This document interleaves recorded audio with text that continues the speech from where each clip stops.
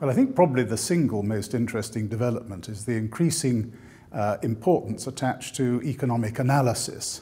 I think when I started, there was a belief that somehow what constituted a distortion of competition or a restriction of competition was essentially a legal analysis.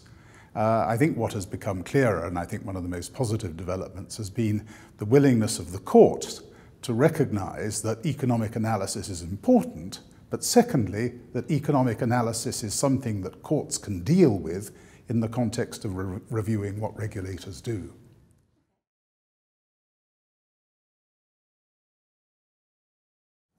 I think one of my career highlights was having been on the three panels in 2002 that at the General Court, or the Court of First Instance as it then was, which annulled three decisions of the Commission in merger cases. I think they were Tetra Laval, Schneider and the Air Tours cases.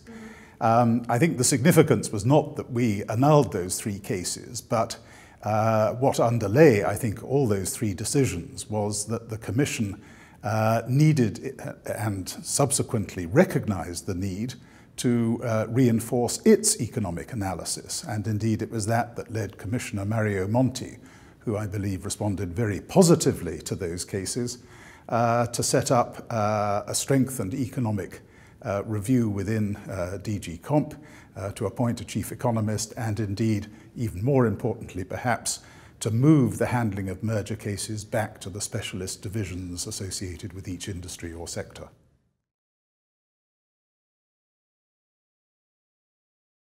In my own career, well, I was lucky enough to have been involved in the early 1980s as one of the counsel in the IBM case, which is in many ways a precursor of cases that we're seeing now rerun, albeit in a different technical context, but raising many of the same issues, both in Microsoft, where I was on the two panels in the General Court that dealt with this, and now in the Google case, where we're having similar issues. So I think those have been, I feel somehow that my involvement in IBM was a lucky first step to subsequent involvement in these cases, where I think it's terribly important that the regulators get the balance right between the need to protect competition, but indeed to do so in a way that doesn't stifle technical development.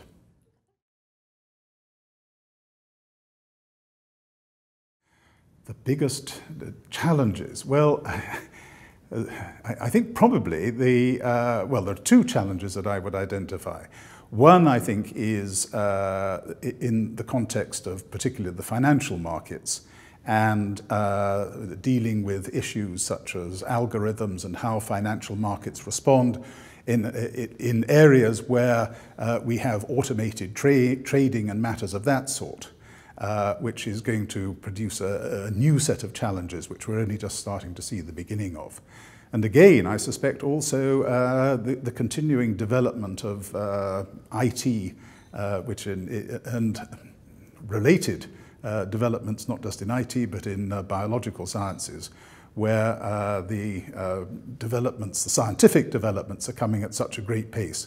And the challenge for competition authorities will be to respond in a way that recognizes those paces of development.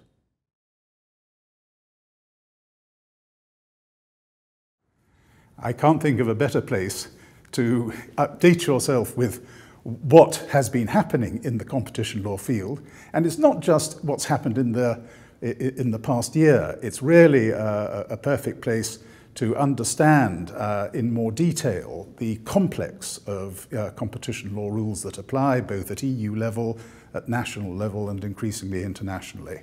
And if you don't go away feeling that you understand a bit better the difficult but important area of competition law with which we all have to deal, then I'd be very surprised.